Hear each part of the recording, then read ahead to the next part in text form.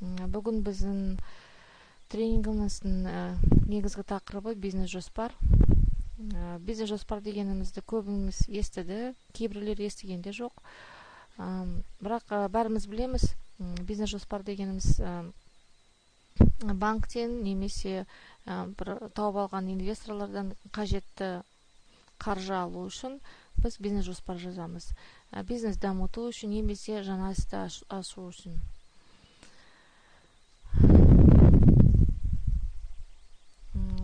Бүгін біздің тренингіміз, вебинарымызды қалай ұйымдастырамыз. Егер сұрақтарыңыз болса, тура осы айтып отырған уақытта слайдты қарастырып отырып, бірден сұрақтар қоюыңызға болады. Ең алдымен бизнес-жоспар дегеніміз не? Не үшін керек бизнес-жоспар? Бизнес-жоспар көбісінде кішігірім бизнесті дамыту үшін арналған инструмент деп айтуға да болады. Не үшін керек? Ең алдымен немесе егер өздеріңіздің бір бизнес ісіңіз болса, өзіңіз негізі кәсіпкер болып кетсеңіз, сол кезде бизнес-жоспарды жаңадан бір бағыт ашсаңыз, сол үшін қажет болады. Бизнесті дамыту үшін, жаңадан бағыт ашу үшін, немесе бір бизнес идеяны іске асыру үшін біз әрине міндетті түрде бизнес-жоспар жазамыз. Ол өз ісіндегі қаржы, адам, уақытша материалдық ресурстарды немесе соларды пайдалану үшін, және де инвесторларды қызықтыру үшін, жоспар бойынша көздеген мақсатқа қол жеткізу үшін біз бизнес-жоспарды өзіміз жазамыз. Әрине, негізі біз көбінесе кәсіпкерлердің көбісі бизнес-жоспарды біреуге жазуды тапсырады. Бұл әрине онша дұрыс емес нәрсе. Егер адам өз ісін толықтай білу үшін, өз бизнесін дамыту үшін сондай мақсат қойса, ол бизнес-жоспарды өзі жазу керек. Өйткені біз бизнес-жоспарда қаржылық жағында, маркетинг жағында, бар жағында өзіміз қарастырамыз. Әрине, бизнес-жоспарды жазған кезде біз әртүрлі тәуекелдерді көреміз. Сонымен соқтығысамыз, соларды қарастыруға да болады. Көбінесе қандай тәуекелдер? Дұрыс бизнес идея қоймау. Әрине, адам ең алғаш рет өз бизнес ашқан кезінде, мен ылғи бір әдісті айтам. Ол негізінде, егер адам өз бизнес ашқысы келсе, ол бизнесті толықтай өзі білу керек. Егер ол толықтай бизнесті білмесе, ол бизнесті ешқашан естімесе, бірақ біреуден көріп, ол жақсы жүріп жатыр екен, ақшаның астында қалды екен деп сондай нәрселерді ойластырса, ол дұрыс емес. Алдын ала адам сол негізгі бизнесін, сол негізгі ісін дамыту жолдарын неден құралады, бүкіл мазмұнын өзі толықтай білу керек. Егер ондай мүмкіндік болмаса, бірақ сондай бизнесті ашқысы келіп отырса, онда кәсіпкер сол негізгі салада кішкене бір айдай немесе 1-2 ай істеуі керек. Сонда ол ішкі процестерін, сол негізгі ішкі құрылымын, осы бизнес құрылымынан өзі негізгі ретінде өзі танысып біледі. Содан кейін қарастыра бастайды. Қажеті бар ма, жоқ па ол бизнестің, істей ала ма, істей алмай ма. Негізінде ондай адамдардың 85% ол бизнес идеядан бас тартады. Оның қажеті жоқ деп есептейді. Қандай тағы тәуекелдер болуы мүмкін? Егер тағы бір өздеріңізден басқа бір ойлар болса, идеялар болса, жазуларыңызды өтінемін. Негізгі бизнес-жоспар дегеніміздің құрылымы неден, қандай мазмұны, қандай құрылымы бар? Біріншіден бизнес мүмкіндіктерін жазамыз. Сол негізгі бизнес идея, бизнес-стратегия, оны толықтай жазып дамыту керек. Екіншіден нарықты талдау. Қандай болмасын бизнес идея, бизнес жоспар бәрібір нарық талдауына негізделеді. Звука нет, говорит. Есть? Тут пишут, звук жоқ деп. Камила Маулен деп.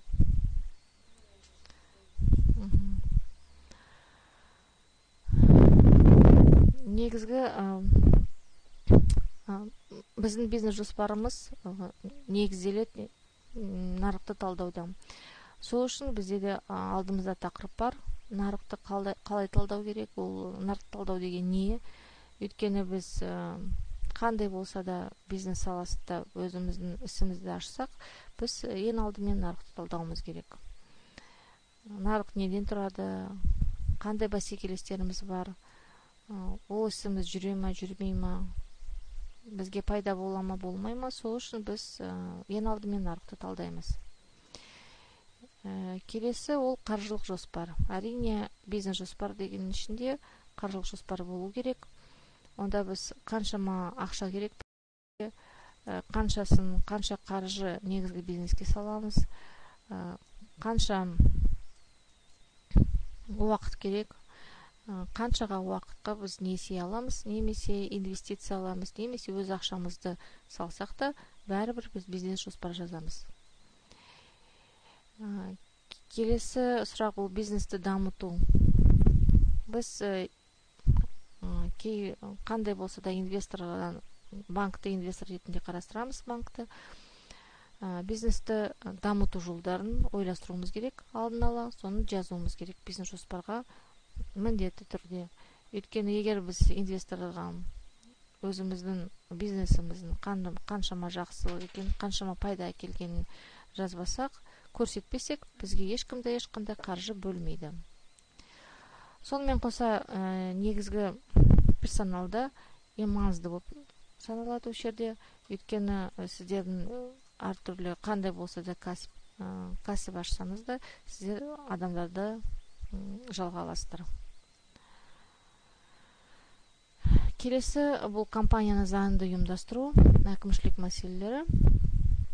Компания тіркеу мәселелері, салық комитетінде тіркелу, офис дейміз, кеңсені жалға алу, немесе сатып алу, ғимарат сатып алу, немесе бір орынды сатып алу, сол мәселелері бәрі компанияны заңды ұйымдастыру және әкімшілік мәселелері пунктіне кіреді. Егер сұрақтарыңыз болса, жазып отырыңыздар. Мен бірден жауап беріп отырамын сіздің сұрақтарыңызға.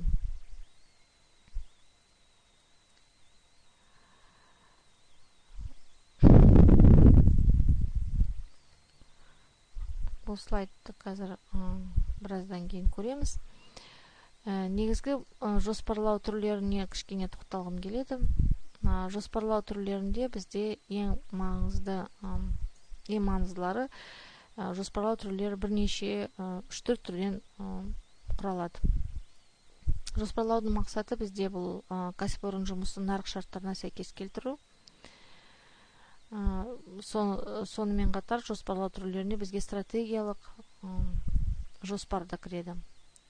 Стратегиялық жоспарды біз білеміз, көбіміз естіген шығар. Совет одағынан бастап білеміз, біз ұзақ уақытқа 5-летка, 10-летка деген бізде жоспарлар болған. Әр ол кезде өкіметтік ұйымдар болған. Олардың алдыларына негізгі түрде ылғи да стратегиялық жоспарлар қойылатын. Соның негіздерімен сол компания, сол ұйымдардың жұмысы бағаланатын. Ол 5 жылдың ішінде болашақта осы ұйымның даму жолдары. Қазір біз компания дейміз, өйткені ол жеке меншік, мемлекеттік емес. Бірақ стратегиялық жоспар ол қажет нәрсе. Егер де болашақта өз ісіңізді даму жолдарын ойланыстыру мүмкіндіктерін алдын ала қойсаңыздар, мақсат қойсаңыздар, сондай әрине сіздерге стратегиялық жоспар қажет болады. Сонымен қатар орташа мерзімді жоспар бар. Ол 3-5 жылға дейін. Онда қысқаша негізгі сіздердің жоспарларыңыз қандай деңгейге жеткізу компанияларыңызды, қандай деңгейге жету мәселелерін, соның бәрін ойластырып жазу керек. Бірақ олар сіздің жоспарларыңыз стратегиялық болса да, орташа мерзімді болса да, қысқа мерзімді болса да, әр жоспар нағыз сіздердің кәсіптеріңіздің бәрінде алдын ала дамыту жолдарын ойластыру керек. Және ең соңғысы қысқа мерзімді, бір жылдық.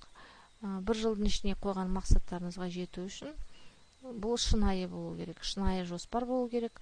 Барлық қазіргі сізде ресурстарыңыз, қаншама ресурстарыңыз бар, қаншама қаржыларыңыз бар, адам саны бар, соның бәрін өнім көлемін көрсетеді.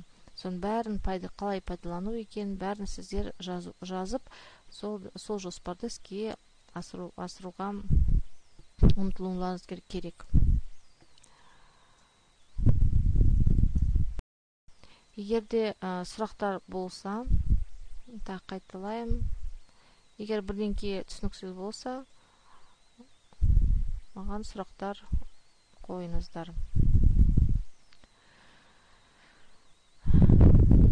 Бәріне де әйгілі, бизнес-жоспар деген бұл кішігірім бизнесті дайындау үшін қажет.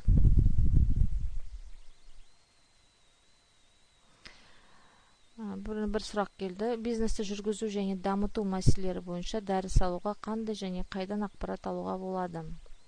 Бірінші басшысының жұмысынан бастап қатардағы маманға дейін дейді.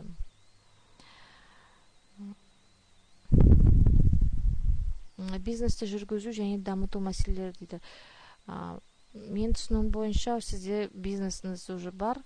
Негізінде, егер сізде бизнесіңіз бар, оны жүргізу және дамыту мәселелері болса, көбінесе компаниялардың басшылары бизнес кеңесшілермен бірге шартқа отырып, солардың көмегімен бизнесті дамыту мәселелерін ойластырады. Егер де сіз бизнесті жаңадан ашайын деп жатсаңыз, онда сұрақ басқаша қойылар еді деймін. Егер сізде бизнесіңіз бар болса, оны дамыту мәселелері болса, бәрібір сіздер ең алдымен маркетинг стратегиясын ойластыруларыңыз қажет. Ол үшін сіздермен жоғарыда айтқандай нарықты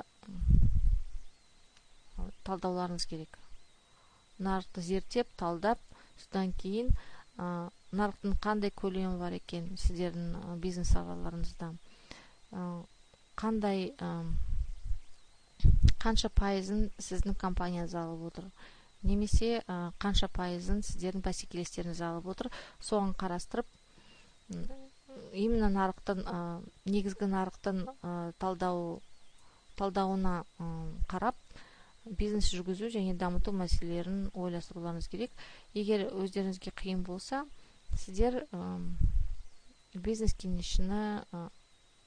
кеңесшімен бірге ойластыруыңызға болады. Егер тағы сұрақтар болса, немесе жазуларыңызды өтінемін. Бизнес-жоспар негізінде кішігірім бизнесті дайындау үшін қажет, көбінесе, бірақ тек қана сол кішігірім бизнес үшін емес. Көбінесе бизнес-жоспарды, мен жоғарыда айттым, бұрынғыдан бері келе жатқан компания жаңадан бір бағыт ашқысы келсе, жаңадан бір бизнестің басқа бір бағытын, жаңадан келе жатқан бағытын ашқысы келсе, бәрібір ол бизнес-жоспар жазу керек. Егер де ол несие алмаса да, инвесторларды өзіне тартпаса да, бәрібір ол бизнес-жоспар жазу керек. Өйткені өзінің ақшасын салған жағдайда да өз ақшасы пайда келу керек. Бастауыш кәсіпкерлерге бизнес-жоспардың не қажеті бар деген көбінесе маған сұрақ қояды, сондықтан оған бірге жауап берейік. Не үшін керек бастауыш кәсіпкерлерге бизнес-жоспар? Тағы бір сұрақ келді. Мысалдан ауылдық жерге инвесторлар тарту қиындыққа соғады. Осыған байланысты қандай ұсыныстарыңыз бар? Біріншіден, ауылдық жер деген, біз бәріміз қорқамыз, ауылда тұрамыз, ауылдық жерде біз бизнес ашқымыз келеді. Қазір крестьянский хозяйство, фермерский хозяйство деп айтады ғой, крестьяндық шаруашылықтары. Бірақ о жерге де инвесторларды тартуға болады.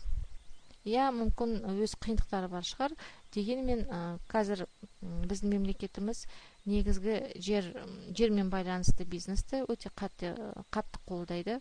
Сондықтан сіз біріншіден өзіңіз ойластыруыңыз керек. Сіздің ауылда негізгі қандай бизнеспен айналысқыңыз келеді?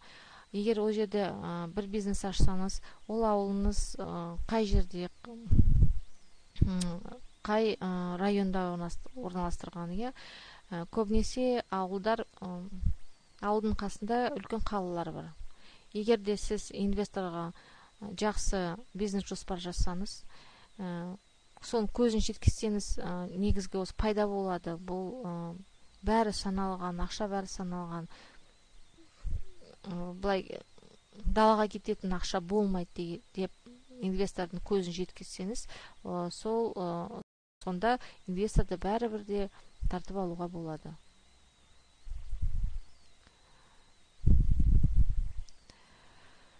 Мен қазір нақты сіздерге жауап бере алмаймын, өйткені білмеймін қандай бизнес ашқыларыңыз келеді.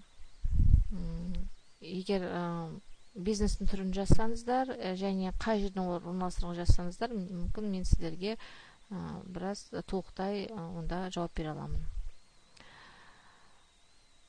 Бізде бастауыш кәсіпкерлерге бизнес-жоспардың не қажеті бар деген сұраққа жауап береміз. Өз ісін дұрыс және сәтті бастау үшін көмектеседі. Мен жоғарыда айттым, инвестордың немесе банктың көзін жеткізу үшін біз ол істі дәлелдеуіміз керек.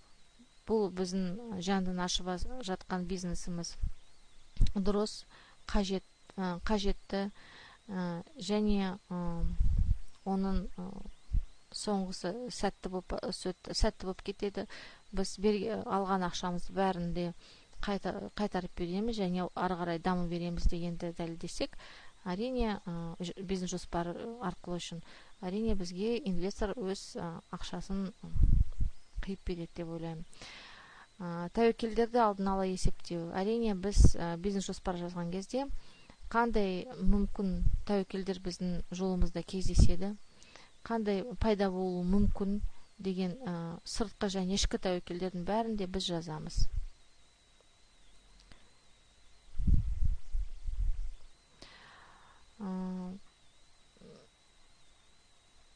Жоғарыда берген сұрақты қазір сіз анықтадыңыз. Жамбыл облысы Жуалы ауданында орналасқан полиэтиленді пакеттер шығаратын шағын цех дейді.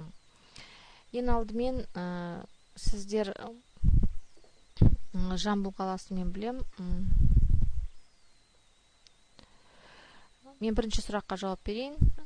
Әлібек Шамшыр деген кісінің сұрағына жауап берейін. Содан кейін Назерке Абиболла деген сұрақтарына жауап беремін.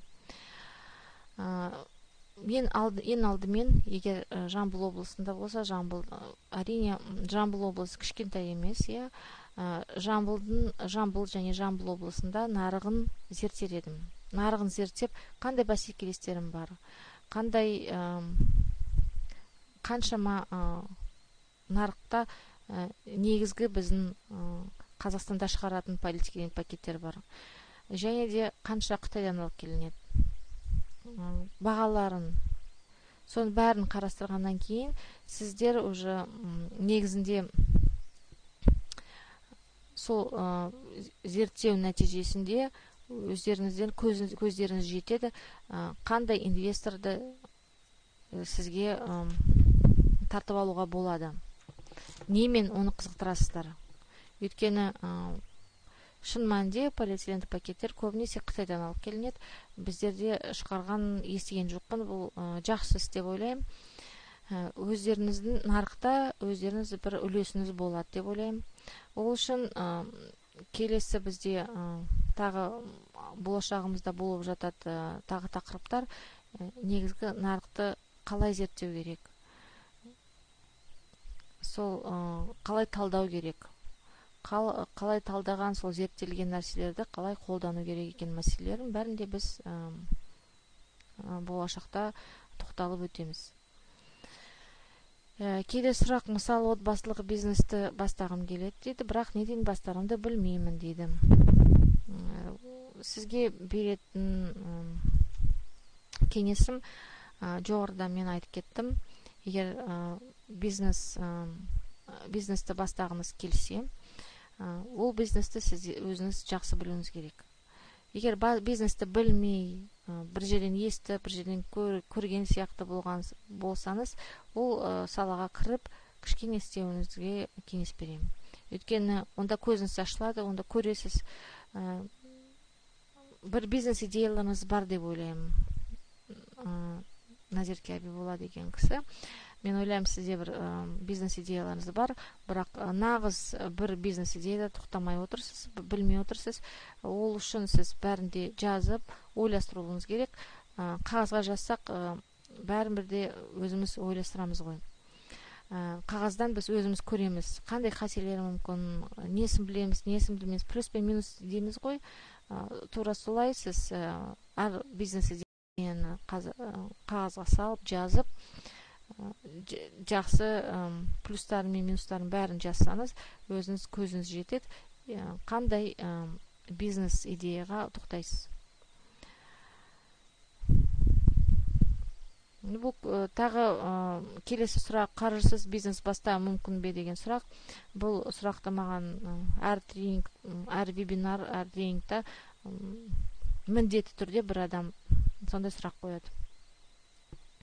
Мен айтам, жоқ, қаржысыз бизнес бастау мүмкін емес деймін. Мәселе бұл жерде миллиондаған теңге немесе миллиардтаған, мыңдаған теңгеде емес. Мәселен, өздеріңіз ойластырып көріңіздерші, егер жарайды, үйлеріңізден бірдеңке шығарып сатам дейсіз. Бәрібір ол туралы біреуге жариялайсыз, иә? Не арқылы жариялайсыз? Маған бір қатысушы былай деді. Мен өзім үйді аралап жүріп, өзім айтам деді. Жарайды дедім. Үйді араласаңыз, уақытыңыз кетеді, автобусқа отырасыз немесе бензин жұмсайсыз ба деймін, иә жұмсаймын дейді. Телефонмен хабарласасыз ба? Хабарласам дейді. Онда қалай оған ақша шыға ма деймін. Иә, ақшам шығады дейді. Онда қаржысыз бизнес бастау мүмкін бе деп сұрасам, жоқ, қаржысыз бизнес бастау мүмкін емес дейді. Әрине, қандай да болса, онда қаржысыз бизнес бастау мүмкін емес деген нәтижеге келеміз. Келесі сұрақ,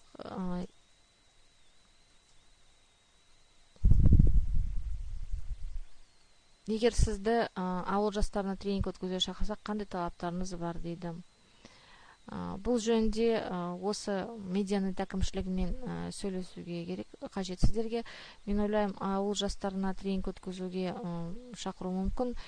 О жаққа интернет бар ма, жоқ па, о жағын осы MediaNet әкімшілігімен сөйлесіп көріңіздер. Онда мүмкіндік қарастыратын шығар деп ойлаймын.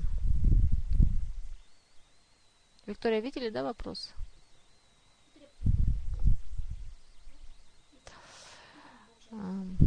Ал бизнес-консультанттардың көмегінсіз жүргізу мүмкін бе дейді бизнесті. Егер сол негізгі бизнес саланы жақсы білсеңіздер, әрине болады. Соған қосымша айтарым, қазір үкімет қатты көмектеседі бизнес ашуға, өз ісін ашуға жақсы көмектеседі. Даму программаларын бәрлеріңіз білесіздер, таныссыздар. Дамуда бизнес-консультациялар бәрі де тегін беріледі. Сол үшін сол жақтан да бизнес-консультация алуға болады. Соған қосымша бизнес-жоспарда олар жазады. Атамекен деген дамумен бірге істейтін Атамекен палата, кәсіпкерлер палатасы бар. Бәрлерін білесіздер деп ойлаймын. Олар да бизнес-жоспар жазып береді. Бірақ егер өздеріңіз тырыссаңыздар, сонда жақсы болады деп ойлаймын.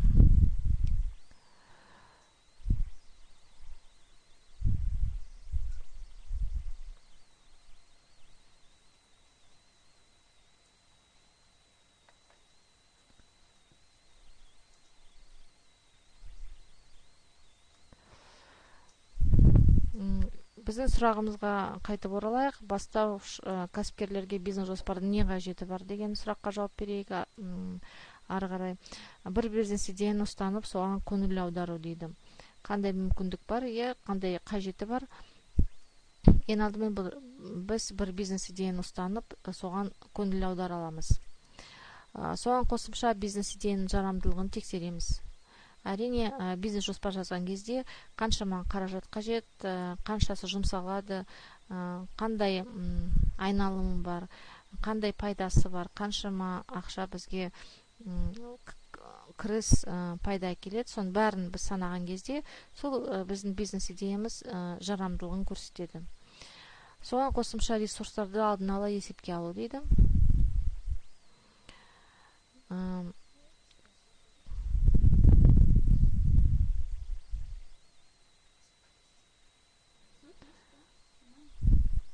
Ресурстарды алдын ала есепке алу негізгі. Соған қосымша инвесторларды тартып алу дейді.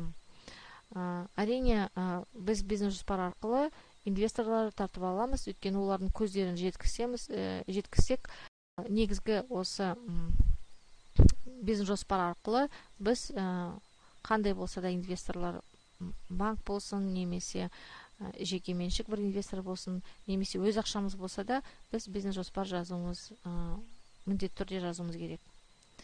Соған қосымша жағдайды бақылау, және де нағыз іс-әрекеттердің жоспарын біз бизнес жоспарға жазамыз. Бизнес жоспарда қандай пункттер болу керек дейді. Оған біз жоғарыда тоқталғанбыз. Соған қосымша қазір бизнес жоспардың құрылымына біраздан кейін тоқталып өтеміз. Негізгі бизнес жоспардың құрылымы қайтадан қарастырайық. Егер қайтадан осылай сұрақ болып жатсам, ол біріншіден бизнес мүмкіндіктері, бизнес идея, бизнес стратегия, бәрін жазып сипаттауымыз керек. Соған қосымша нарықты талдау, қаржылық жоспар, бизнесті алдыға жылжыту, негізгі жұмысшылар және де әкімшілік мәселелері.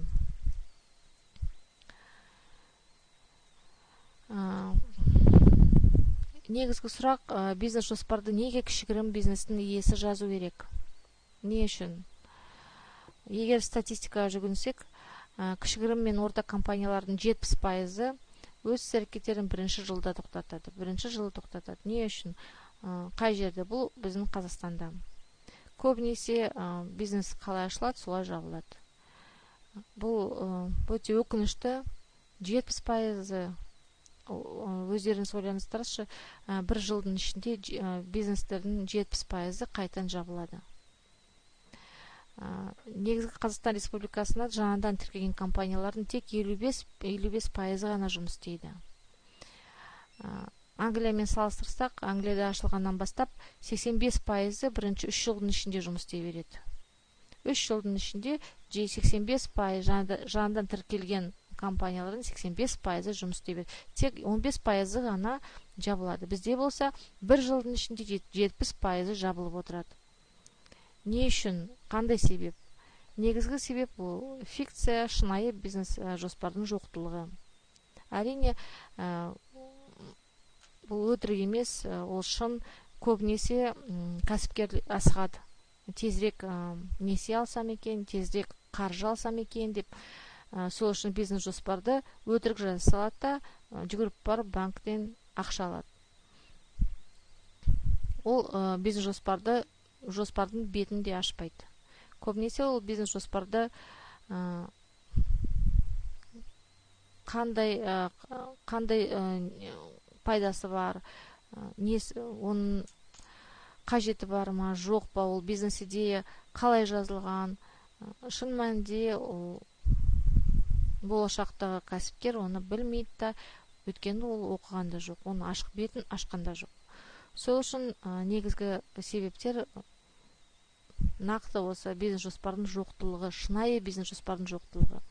Егер кәсіпкер өз жүрегінен өткізсе, сол бизнес жоспарды өзі жазып, өзі қателерін өзі осы қағазда бәрін дұрыстап жазса, онда ол 70%-ға кірмейді. Онда бізді бұл цифра азаяр еді. 70% емес, неғұрлым 50% ғана жабылса, ол да жақсы болар еді. Бізде көбінесе 70% деген өте үлкен цифра. Дамыған елдерде 15% жабылса, 3 жылдың ішінде 15% жабылса, бізде 1 жылдың ішінде 70% жабылып отырады.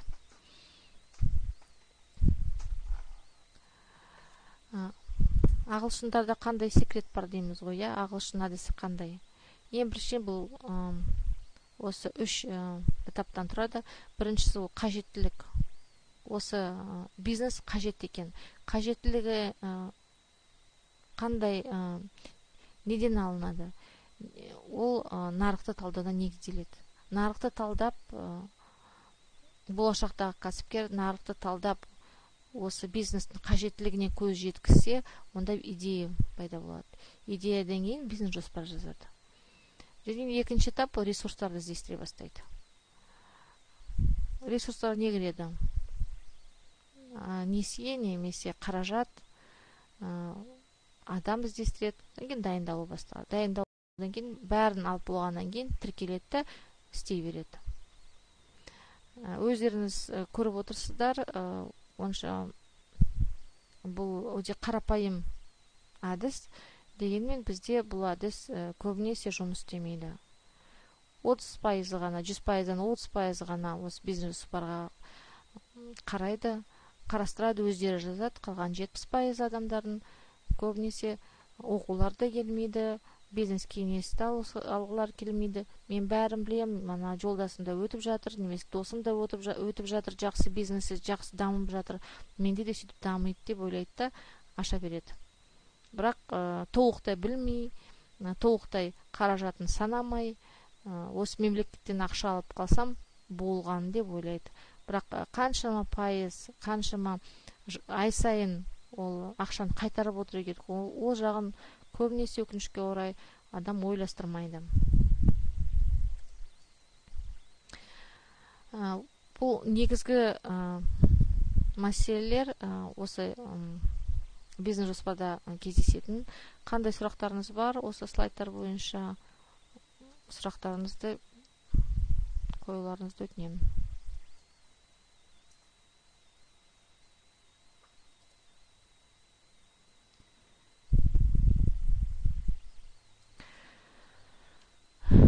Онда бизнес-жоспардың құрылымына кішкене тоқталып өтейік.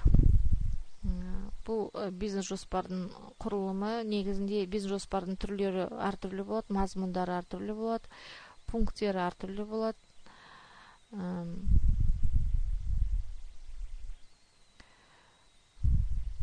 Бизнес дамыту және жоспар бойынша қандай кітаптар оқуға кеңес бересіз дейді Сәния деген кісі. Бұл жөнінде кітаптар емес, көбінесе интернет ресурстарынан қарастырып, қазір біз кітап оқуға да уақытымыз жоқ, сондықтан сіздер интернет ресурстарын өте көп білім аласыздар деп ойлаймын. Соған қосымша даму бағдарламалары бойынша ол жерде де жақсы бизнес кеңес береді. Егер бір бизнес идеяларыңыз болса, әрине соларға жүгініп, солармен сөйлесіп, бизнес кеңес алуларыңызға болады. Өйткені кітап оқып отыруға уақыт жоқ деп ойлаймын. Бизнес-жоспардың ең алдымен қандай болса да инвестор бизнес-жоспардың түйінін оқиды. Өйткені бизнес-жоспар деген бізде 50 бетке немесе 60 бетке дейін созылады, оның бәрін оқып отырмайды. Ең алдымен инвестор бизнес-жоспардың түйінін қарайды. Егер бизнес-жоспардың түйіні оны қызықтырса, ол ары қарай цифрларын қарайды, қаржысын қарайды. Егер бизнес-жоспар түйіні дұрыстап жазылмаса, ол бизнес-жоспардың бетінде ашпай, ары қарай бас тартып қаржы салмайды. Бизнес-жоспардың түйіне не кіреді? Жоба және компания бастамасы жөнінде мәліметтер. Әрине сіз өз жобаңызды жазасыз және компания бастамасы туралы мәліметтер бересіз. Сізде ТО немесе ИП қандай түрін ашсаңыз, сол туралы әрине негізгі мәліметтер берулеріңіз керек. Келесі пункт бізде бизнес жоспар жасаудың мақсаты. Қандай мақсатпен сіз бизнес жоспар жазып отырсыз? Қандай мақсатпен бизнес жоспарды жасап отырсыз? Соның бәрінде жазып көрсетулеріңіз керек. Көз жеткізу керек. Инвестор осы бизнес жоспардың түйінін оқып, бұл бизнес өте бізге пайдалы, өте қажет екендігіне көзін жеткізіп, содан кейін өз қаржысын бөлу керек. Келесі пункт жобаны сипаттау мен оны іске асырудың мақсатқа сәйкестігі дейді. Әрине, сіздер жобаны сипаттауларыңыз керек, оны іске асырудың мақсатқа сәйкестігі дейді. Әрине, іске асырыла ма, асырылмай ма, сәйкес сіздің мақсатыңыз, қойған мақсатыңызға сәйкес келе ме, келмей ме, соның бәрінде жазуларыңыз керек. Бірақ қысқаша, ұзақ создырмай. Өйткені инвестор көп бетті қайта-қайта отырып оқуға онда уақыты жоқ. Өздеріңіз ойлаңыздар, банктен несие сұрасаңыздар, немесе бір инвесторға жүгінсеңіздер, бәрібірде оның қаншама бизнес-план, күніне қаншама бизнес-план түсетін қарастыратынын өздеріңіз білетін шығарсыздар. Соған қосымша жоба көрсеткіштерінің негізгі қаржы экономика көрсеткіштерін көрсетесіздер. Бұл қаржылық жағы осы бизнес жоспардың әртүрлі интернетте әртүрлі бағдарламалар бар. Әртүрлі программалар дейміз. Олар электрондық түрде өздері санап береді. Егер сіз қаншама қаражат керек, қаншама уақыт қаласыздар, қанша пайызбен аласыз, соның бәрін енгізсеңіздер, ол сізге бәрін есебін жазып береді. Өйткені жақсы бизнес-планның қаржылық жағын толықтай жазу үшін адам финансист болу керек. Біз бәріміз финансист емеспіз, сол үшін біз интернет ресурстары арқылы қаржылық жағын санаймыз. Келесі бұл қаржыландыру құрылымы. Қаржыландыру тату шарттары. Бұның бәрінде осындай таблица көрсеңіздер, бұл бәрі де интернет ресурстары арқылы санауға болады. Жоба жағдайы мен оны дамыту келешегінде әрине сіздер жазуларыңыз керек. Міне осы негізгі пункті бойынша түйіні, бизнес жоспардың негізгі түйіндерін жазсаңыз, сонымен инвестордың назарын аударып өзіңізге қарай соны қызықтыра алсаңыз, сонда ғана сіздер несие алып немесе инвестордан бір қаржы алуларыңызға мүмкіндік туады. Келесі пункт бұл жоба сипаттамасы. Компанияны жалпы сипаттау керек. Неден құрылады бұл компания, не үшін, қандай сіздерде сол компанияны дамыту үшін қандай білімдеріңіз бар, немесе тәжірибеңіз бар, соның бәрінде жазу керек. Жоба мәнін жазу керек, ұйым құрылым мен басқару командасын. Бұл құрылымды сіздерге көрсетіп отырмын. Бұл құрылымның бәрін сізге MediaNet әкімшілігі сіздерге жібереді. Виктория деген кісі жібереді. Жаздатышный материал дейміз, осы бизнес жоспарының құрылымы. Осы құрылым бойынша үйлеріңізде өздеріңіз бизнес кеңесшісіз өз бизнес идеяларын жазып көріңіздер, жазуға тырысыңыздар. Келесі рет осылай вебинарда кездескенде, онда сіздердің сұрақтарыңыз нағыз осы бизнес жоспар бойынша туындайды деп ойлаймын. Және келесі пункт бұл өнімді сипаттау деген пункті. Өнім түрлері мен олардың негізгі сипаттамасын жазу керек. Өнімді дамыту сатысымен, негізгі өнімдер ауыстырғыштарын, ілеспе тауарлар мен қызметтер, соның бәрінде егер бизнес жоспардың ішінде жазсаңыздар, бизнес жоспар негізінде бизнес жоспардың түрлері өте көп. Бизнес жоспардың бір-ақ түрі ғана бар деп ойласаңыздар, бұл қате болып саналады. Өйткені бізде өкінішке орай банктердің барлық ішінде бір бизнес жоспардың бір түрі ғана бар деп айта алмаймын. Өйткені әр банктың өзінің талаптары бар. Сондықтан бір банкты барсам деп ойласаңыздар, сол банктан қандай талаптар, бизнес жоспарға деген қандай талаптар қояды екен, соның бәрін біліп алуларыңыз керек.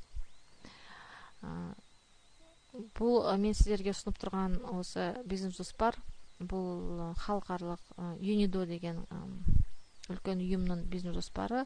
Сол жасаған бизнес жоспар, осы құрылым бойынша жазсаңыздар, сіздер өте жақсы бизнес жоспар жазып шығасыздар. Келесі пункт бұл нарық пен бәсекелестер жөніндегі ақпарат. Әрине, осы нарық бойынша, осы нарықты талдау деген бағана жоғарыда айтқандай, нарық пен бәсекелестер жөнінде ақпарат негізгі осы бизнес жоспар негізделеді осы пунктте. Нарықтың қазіргі күйі, нарықтың даму жөніндегі тенденциялар мен болжамдар осы жерде бәрінде жазып, инвестордың көзін жеткізуіміз керек. Нарықта менің үлесім болу керек. Нарықта осы бизнес толықтай дамымаған, немесе менде осындай инновациялары бар деп, болашақтағы инвестордың көзін, ең алдымен өз көзіңізді, содан кейін барып инвестордың көзін жеткізуіңіз керек. Қандай мақсаттар қоясыз, қандай жолдармен сол мақсатқа жетесіздер, соның бәрінде көрсетулеріңізге қажет. Келесі, қазіргі мен келешекте клиенттер сипаттамасын әрине жазасыздар, өйткені нарықты зерттеген кезде осы сұрақтарға жауап ала аласыздар. Бәсекелес компанияларды сипаттау, бәсекелес позицияларын талдау. Қандай позициялар бар, қандай бәсекелес компаниялар бар, олардың өнімдері және сіздердің өнімдерімен айырмашылығы қандай. Неге сіздікі оларға қарағанда жақсы, немесе сіздер тура сондайдың копиясын жасайсыздар ма? Жоқ, сіздің болашақтағы компанияңыз бағасы арзан бола ма? Қызмет болсын, тауары болсын, не өнім болсын, не болса да сіздің болашақтағы компанияңыздың заты асып түсу керек. Немесе бағасы төмен болу, немесе сапасы жоғары болу керек. Бәрібірде бір өзіңіздің бір фишка дейміз ғой, фишкасы болу керек. Сіздер әрине бәсекелестермен соның бәрін салыстыруларыңыз қажет.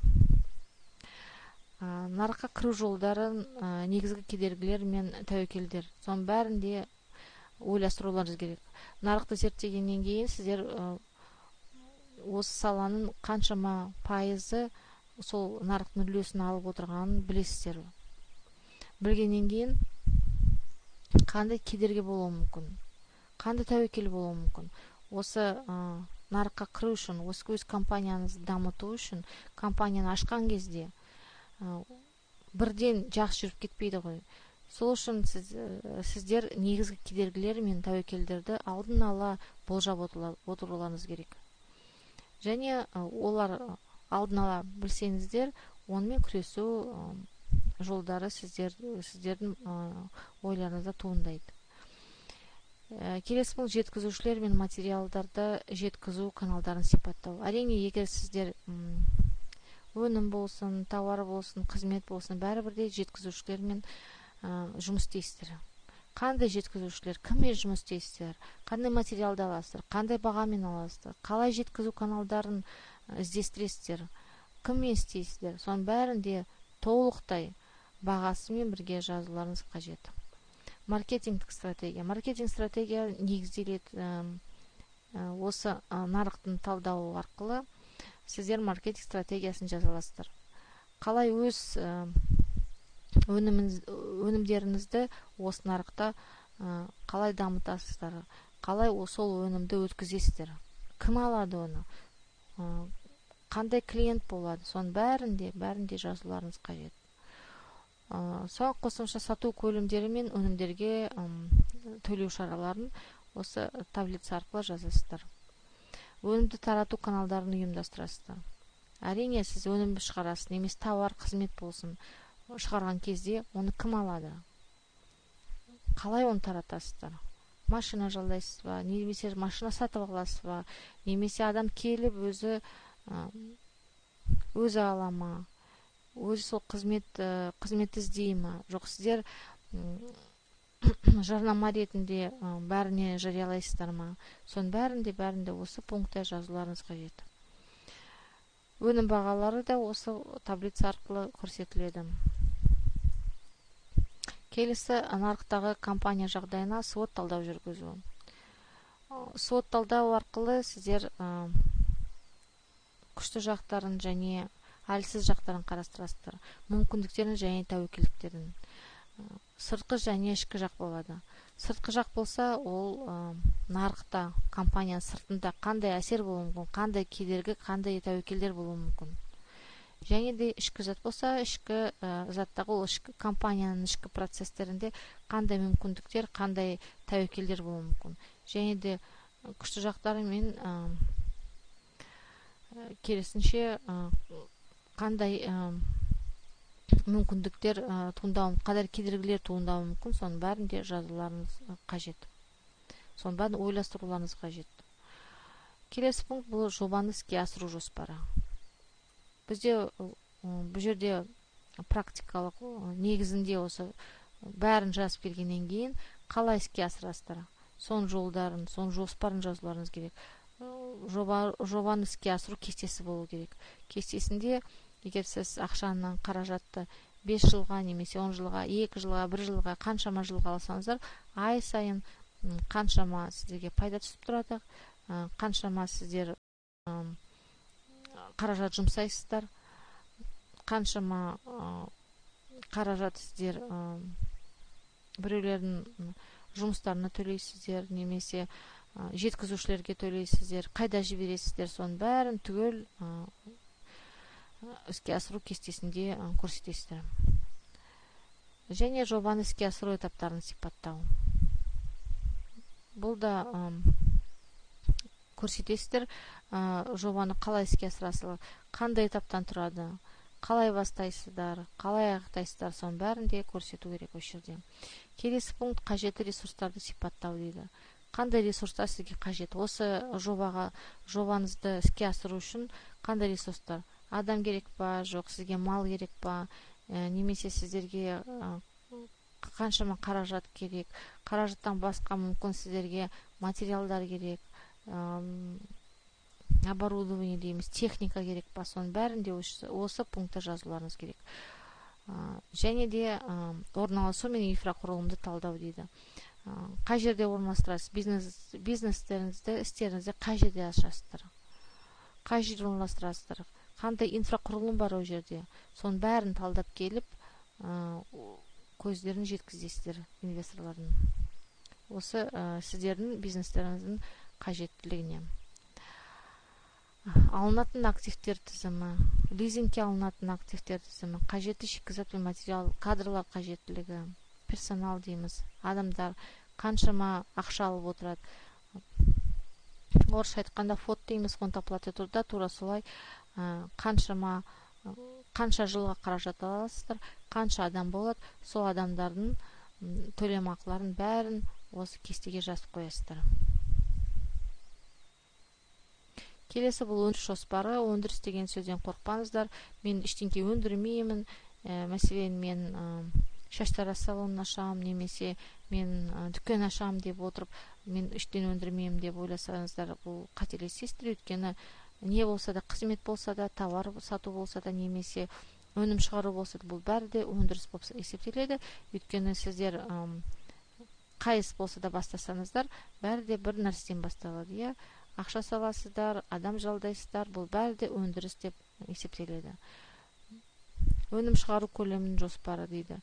Өнім шығару дегенде негізгі крем шығару немесе свитер тоқып шығару деген мәселе емес, мәселе онда емес. Қандай көлемінде, қандай жоспар бар, сіздің өніміңіз негізінде шаштараз қызметі болады, немесе товар сату қызметі болады, немесе тағы басқа қызмет болуы мүмкін. Сондықтан өндіріс процесі, өнім шығару деген бәрі де осыған кіреді. Өндіріс технологиясын сипаттау, жалпы шығындардың тізімі осында кестеге жазылады. Егер де осы сайттардың үстінде сіздерде сұрақтар болса, сұрақтарды қоюларыңызды өтінемін. Келесі пункт шикізат пен материалдарға кететін шығындар.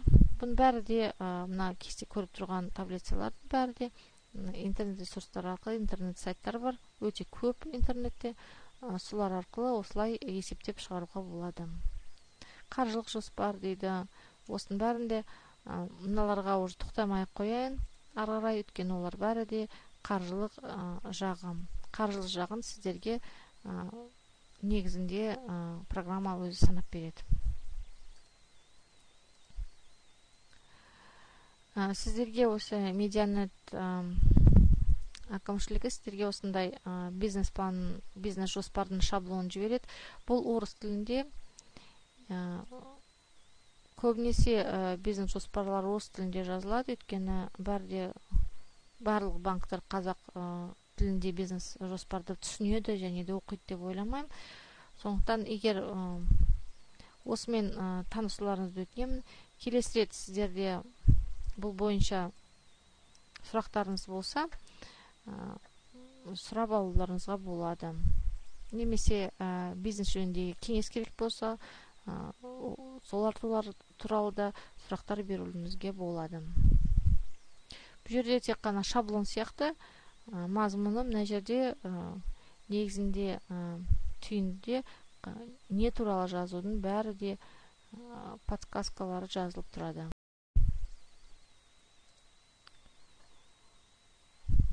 Бұған қосымша бизнес-жоспар дегеніміз не? Мынандай ссылкалармен бірге бәрі де сіздерге жіберіледі.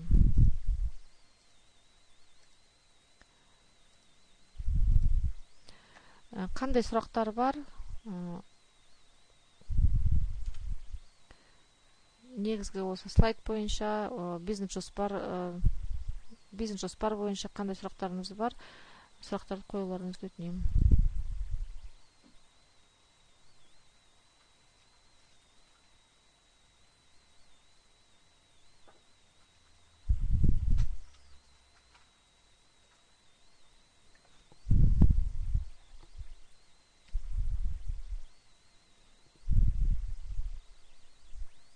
Мүмкін бір бизнес ашам деп ойласаңыздар, бизнес жөнінде де сұрақтар қоюларыңызға болады.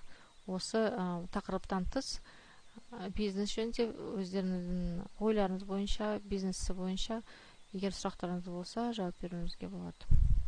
Сұрақтар қойып беруіңізге болады.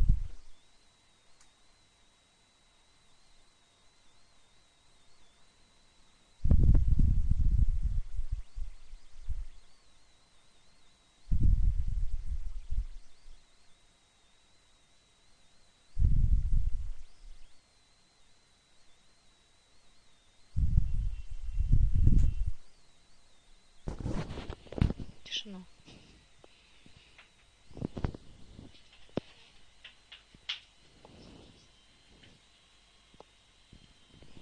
Нет, только вопрос.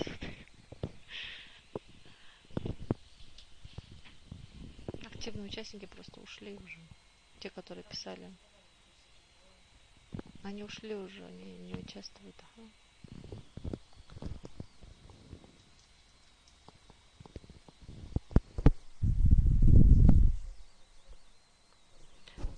Нет, мне нужно, чтобы обратная связь была, чтобы они мне сказали, что они поняли. Потому что я им весь материал прогнала, мне надо, чтобы они вопросы задавали на практике.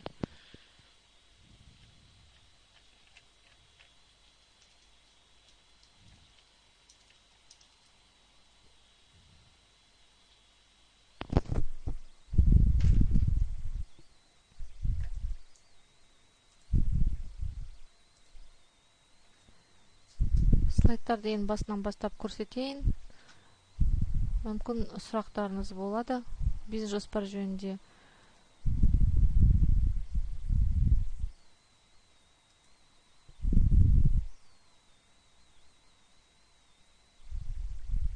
Кімде қандай сұрақтар бар? Бизнес ашу жөнінде болсын, бизнес-жоспарды қалай жазу жөнінде, бизнес-жоспар бойынша сұрақтарыңыз бар деп ойлаймын.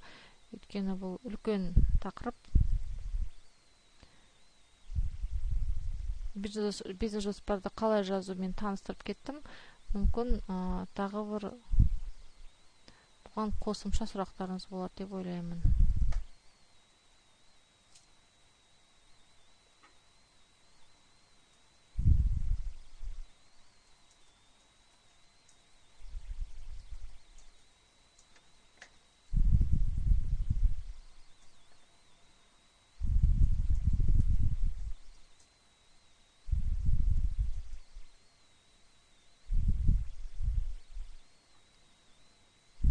Бизнес жоспарды болашақ қызметкерлер жайлы жазу керек пе? Түсінбедім, сұрақ түсінбедім.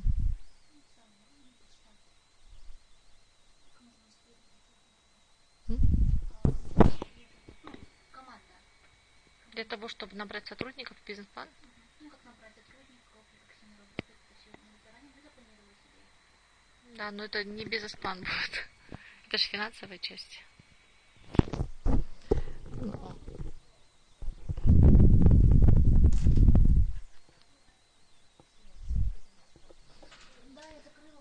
Бизнес-жоспарды болашақ қызметкерлер жайлы жазу керек пе деген сұрақ келді.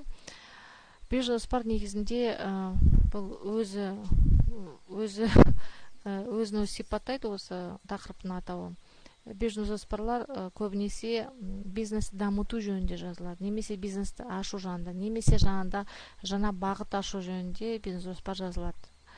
Егер қызметкерлер алғыларыңыз келсе, ол бизнес-жоспар емес, ол компанияның жоспарында болу керек, алдын ала жазулары керек. Бірақ бизнес-жоспарға жатпайды.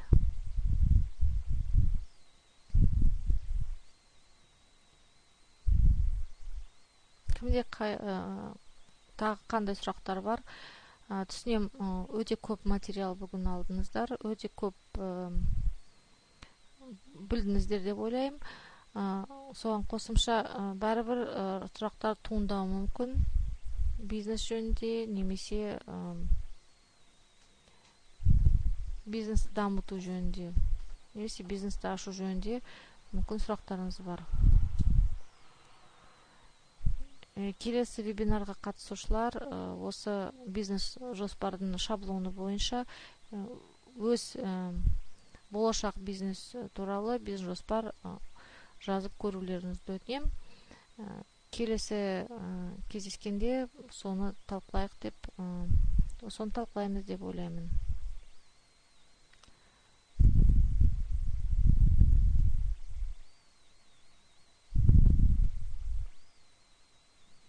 Бізде тағы уақытымыз бар, сондықтан бұдан тыс, бірақ бизнеске қатысты қандай сұрақтарыңыз болса, мен жауап беруге дайынмын.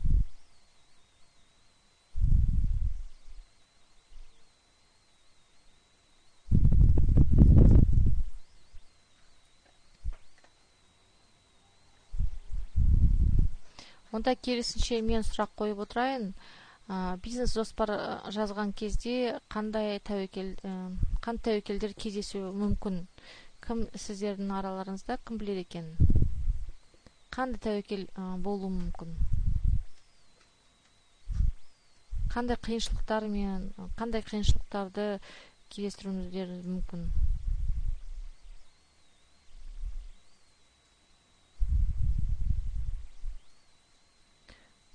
Сіздер біреулеріңізбен бизнес жоспарды жазып көрдіңіздер ме деген сұрақ бергім келіп отыр сіздерге.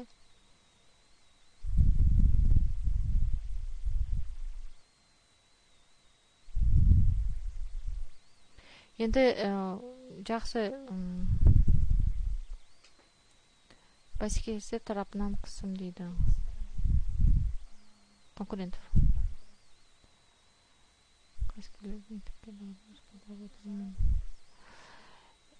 Кәсіпкерлік мектеп әрине дұрыс барғаныңыздар, өйткені бәсекелестер сіздердің болашақ бәсекелестеріңіз өте мықты деп ойлаймын. Сондықтан оларды асып түсу үшін, жақсы бизнес ашу үшін әрине көбірек білім алғаныңыздар жөн деп ойлаймын.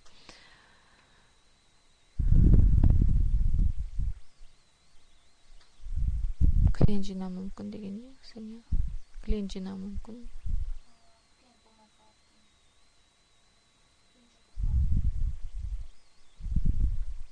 Бәсекелестер үшін ба? Клиент болмау үшін, клиент болу үшін керісінше нарықты зерттеу керек қой. Нарықты талдап, нарықты зерттеу керек. Нет.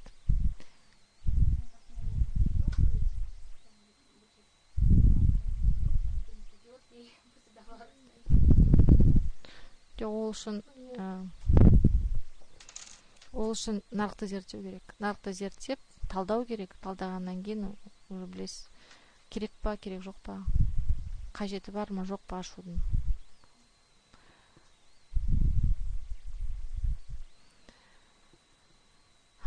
Қазіргі таңда нарыққа тиімді бизнес түрі қандай қызып алаға дейді.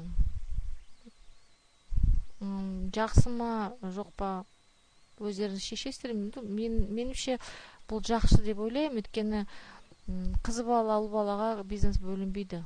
Бүгінгі күні әр адам өз бизнесті аша береді, егер оны білседі. Қазір біз білеміз, әскерге де қыздарды шақырып жатыр, бұрын қыздарды алмайтын. Қазір әскер болсын, қандай әскери бір органдар болсын, заңдық органдар болсын, бұрын ерлер істейтін жерлерге де қыздарды алады. Сонымен қатар қандай да болса бизнес түрі болса, логистика болсын, немесе автомобильное дело дейміз, бәр жерде де қыздары бар. Сол үшін мен қызбын, мен ұл емеспін, сондықтан ол жақта ашамайым деп қысылмау керек адам. Қазір бәрімізге де жасыл түс жанып тұр, зеленый цвет дейміз. Сондықтан бірақ сіздерге қазіргі нарықта именно негізінде осы бизнес түрін ашу керек деп сіздерге ондай кеңес бере алмаймын. Өйткені әр адам өзі біледі, өзінің бизнес идеясы бар, өзі біледі, ол қандай бизнесті, қандай бизнес түрін, қандай бизнесті аша алатыны, өз мүмкіндіктерін адам өзі алдын ала есептеу керек. Қайталап өтейін, осы біздің нарықта қыз, ұл деп бөлінбейді. Әрине, көбінесе біреулер саналады, кейбір бизнес тек қана ерлерге, тек қана қыздарға деп айтуға болмайды. Өйткені біз қазір салон красоты дейміз ғой, оны да қазір көбінесе еркектер ашып жатыр.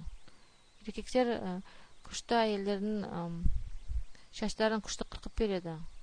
Бұрын онда тек қана әйелдер болатын. Қазір көбінесе бәрі де араласып кеткен. Қазір ерлер бизнесі немесе әйелдер бизнесі деп өтіп бөлуге болмайды. Өйткені олар бір-бірін асып түседі қазір. Тағы қандай сұрақтарыңыз бар?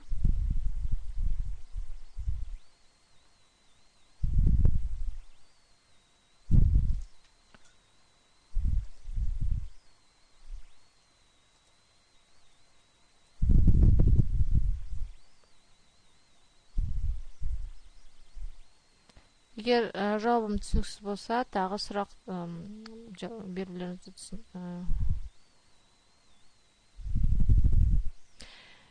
егер сіздер осы бизнес-жоспар бойынша өз бизнес-жоспар жазып келсеңіздер, келесі рет жақсы болар еді. Біраз оған көңіл бөліп, біраз талқылауға болар еді. Қандай қиыншылықтар болды, қандай өздеріңіз үшін не аштыңыздар, немесе не белгілі сіздерге, не белгілі болмады, қайтадан бірдеңке үйрендіңіздер, соның бәрімен бөліссеңіздер жақсы болар еді.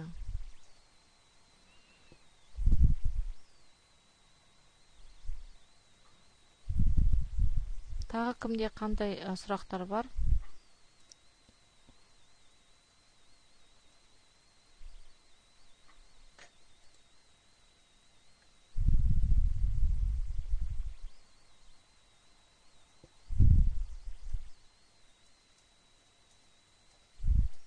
Онда келесі сабаққа сіздер өз бизнес идеяларында ойластырып көріңіздер. Негізгі бизнес бойынша 2-3 вариант, 2-3 түрін, бизнестің 2-3 түрін жазып көріңіздер. Сонда шынайы сіздерге қажетті бизнестің түрі ашылады деп ойлаймын. Шынайы бизнес идея ойларыңызға келеді деп ойлаймын. Бизнес-жоспар сіздерге бір бизнес идеяны таңдауға көмек көрсетеді деп ойлаймын. Сондықтан сіздерге барларыңызға іске сәт. Сұрақтарыңыз болмаса, келесі кездескенше. Сау болыңыздар.